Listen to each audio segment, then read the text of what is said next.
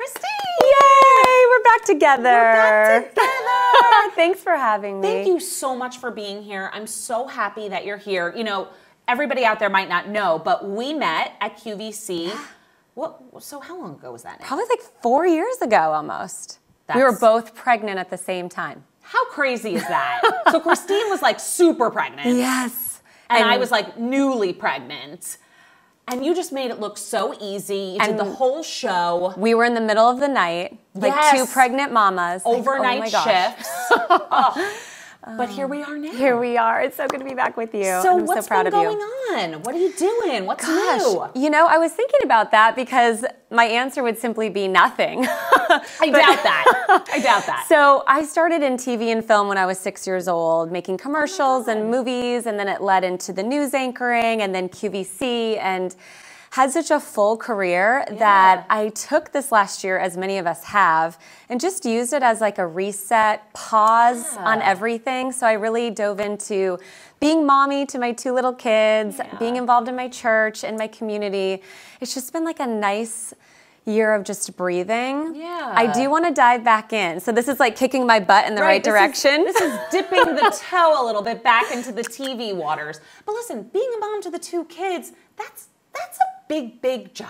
Yeah, it is. It's a full-time job. That's and with the biggest job. School kind of in and out, and are we having school? It's been a lot of homeschooling. Totally. So it's been a blessing being home. But stay tuned. I hopefully will have some things coming up later this summer. We're making a big move to Texas to be by family. So yeah, we're gonna see where I land once I get there.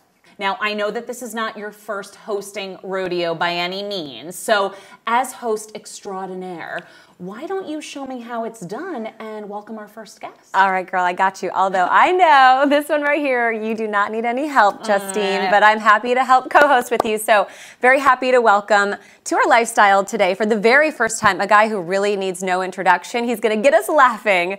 From Impractical Jokers and the Misery Index, it's James Murray. Hey, Murr. Thanks for having me. You're kidding me? It's my honor. Welcome back. We all know it's been a tough year, and then you add in small businesses and entrepreneurs. It's been especially tough, but there is money to be had if you know where to look. Libby Heikind, founder and CEO of Grant Watch, is here with tips on how to take advantage of some grant money. This is so good. Welcome, Libby. Thomas Head from the Bourbon Blonde blog is going to be sharing some of her tips for spring beauty and wellness. I love hearing those tips. Hey, Megan. Thank you so much for having me. Well, that's it for us here at Lifestyle today. I want to thank our fabulous co-host, Kristine Zell. Oh my goodness. Now, Kristine, where can we go? Where can we follow you? Keep up with you? Tell us. Oh, thanks for asking that. So I'm at Instagram, Kristine Zell TV, which is also on Facebook, Kristine Zell TV.